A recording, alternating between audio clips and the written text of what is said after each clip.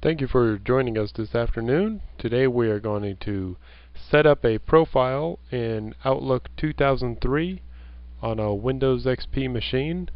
This is preparing for the Comfort Systems email migration that's scheduled for December 5th, 2011. So if you're doing this ahead of time, you're good to go. First thing we want to do is, if you are a remote employee, someone who is not in one of the corporate offices, you do need to connect to the VPN. There is another instructional video on our channel about how to connect to the VPN.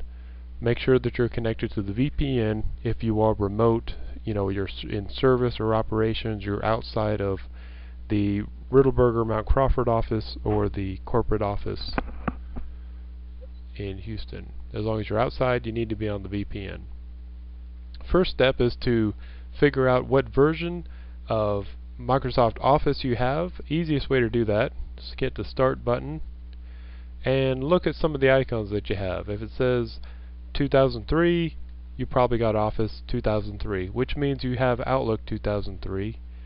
If you have to go into All Programs and look at the Office program group, you will see 2003 everywhere. Then that's great. That means you're watching the correct video. There's a couple extra steps that you have to do on Office 2003 that you don't have to do on Office 2007 or 2010. There's other videos for that. If you've got 2003, continue on with this video. First thing you want to do is close Outlook if you have that open. Go to the Control Panel and open the Control Panel. Now this is in the classic view right now, and I have an icon that says Mail, which, if your view is classic like this, double left click on the Mail icon. If your view is category view, which means it's like this, you need to select User Accounts and Mail by left clicking on both of those icons. You will see here that you have a Mail Setup window. Show Profiles is what you want to select, so click on Show Profiles. Now you have what's called a couple of choices here. These are actually radio buttons.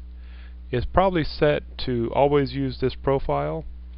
I want you to change it to Prompt for Profile to be used. The reason being is that you're going to set up a profile that you're going to use starting December 5th, not that you're going to use right now. Right now you want to make note of what your profile currently is, whatever that says right there. Make note of that. Choose Prompt for New Profile to be used.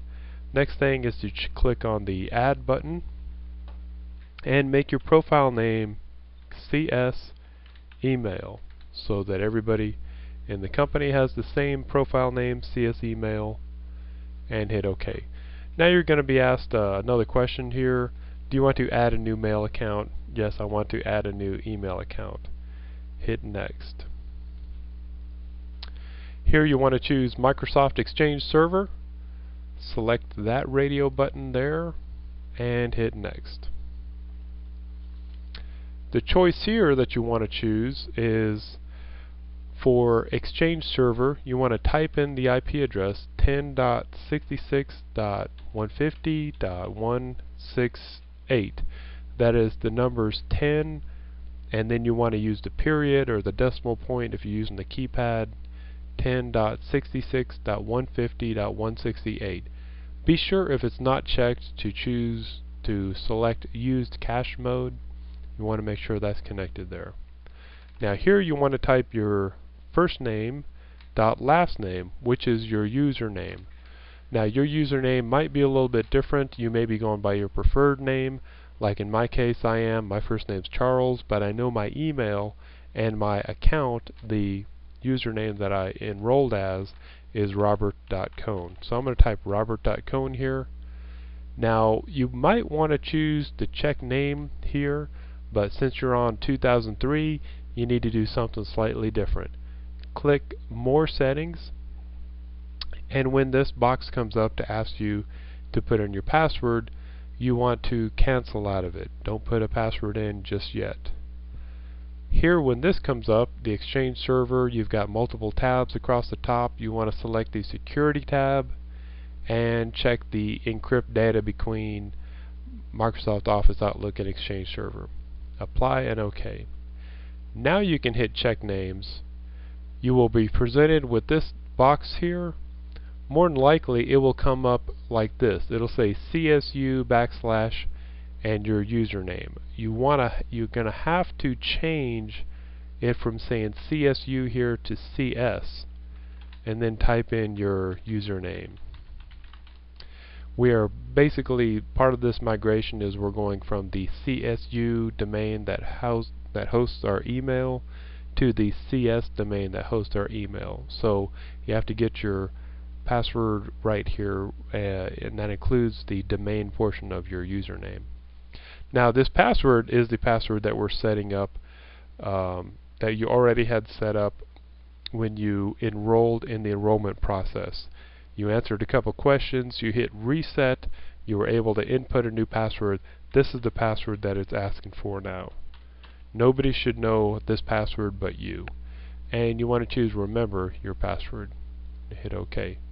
Now give it a few seconds. This could take a while depending on your link speed. It is going to resolve which email server you're on and your mailbox name.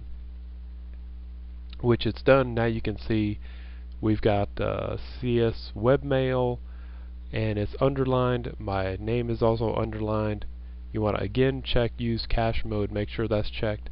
Now you may be on a different server than I'm on 4, you may be on a different one. We need to go back into more settings and choose the connection tab this time. Click connect to my Exchange mailbox using HTTP, again with the left click, make sure that's checked in there. Exchange proxy settings, here we're going to type webmail.comsysusa.com.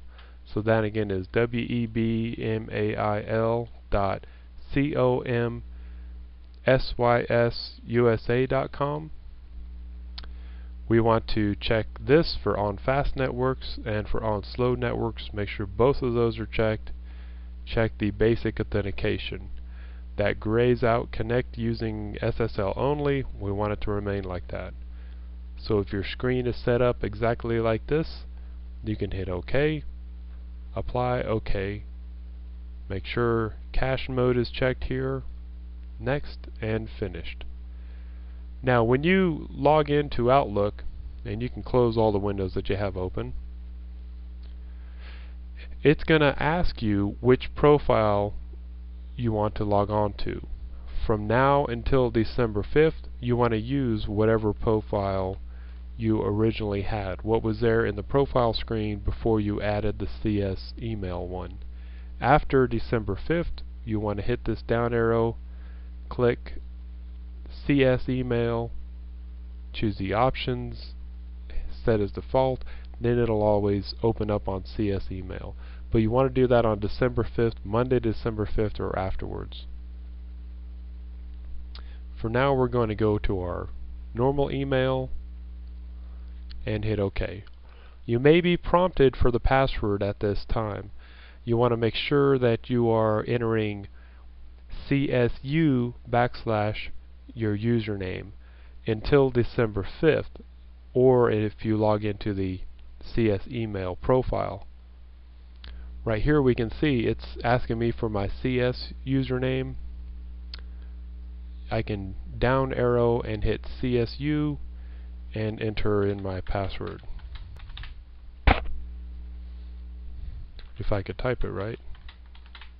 Thank you again for watching this, and if you have any questions, please contact the help desk.